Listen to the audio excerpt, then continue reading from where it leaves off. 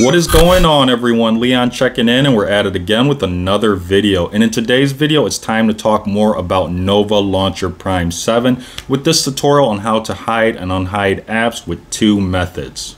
Now, of course, the first step would be to delete pre-installed apps that you don't want, and we call this bloatware. For example, Facebook comes pre-installed on the Z Fold 4, and I'm not looking into using it, so I can uninstall it. However, we have pre-installed apps like the Galaxy Store, and this can't be uninstalled, so we may want to hide it. That being said, this tutorial will help you hide those apps that can't be uninstalled, so you'll have a cleaner interface, which will also simplify setup. And a side note, once apps are hidden, they don't appear in the app drawer. Now, if you're not sure what the app drawer is, it's this panel that when we slide up, all our apps are shown here. However, if you choose to hide apps that were placed on any of your home screen pages, these are the pages that you see here that I'm cycling through. They will still remain there, so you'll want to remove them manually after you've hid them.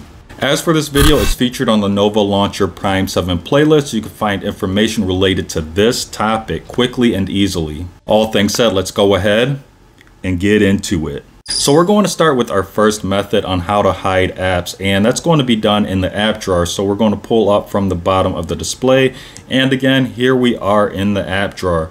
So I'm going to look for an app that I want to hide. We're going to use Bixby since I don't use Bixby all that much. I'm just going to press and hold. You can see that we get this nice pop-up menu, and then we're going to tap hide. You can see that Bixby is now hidden. So this is the quickest method to hide in apps that you don't want to see, and this will create a cleaner appearance. And now we'll go to our second method, which is actually going to be in Nova settings. So we're going to type in Nova. And I always like to demonstrate this. You can see that we have Nova Launcher Prime and Nova Settings. You want to make sure that you select Nova Settings. If you select Nova Launcher Prime, that's just going to take you to the app info window. So again, we're going to tap on Nova Settings. So here we are in the Nova Settings page, and we're going to look for the option App Drawer and tap on it. Now this opens a new window of app drawer settings, and we're going to scroll down until we see the category apps, and then we're going to tap on hide apps within that category. Now this opens a new page of apps that are available for either hidden or that have been hidden. So anything that is unchecked, it has the potential to be hidden. And if we scroll down to Bixby, it's checked. That means that it is hidden. Now you may be wondering why I even brought up this method, since we can hide apps using the app drawer method. And this method is still important because if you want to unhide apps that you have hidden, you have to come to this page. Again, if you've placed any of these apps on your home screen, you're going to want to manually remove them after you've hidden them.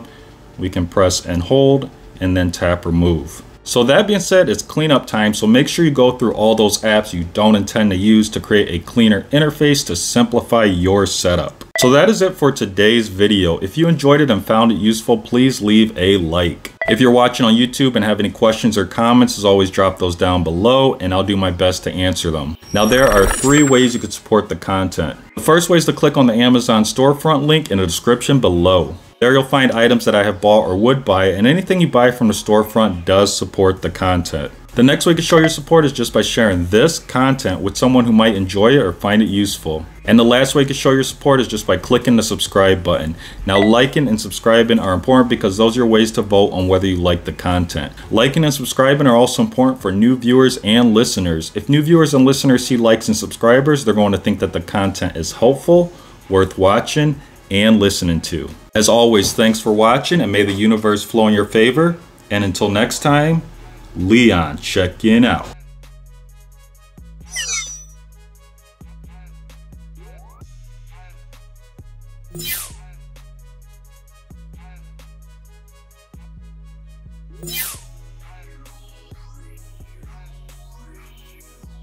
Yeah.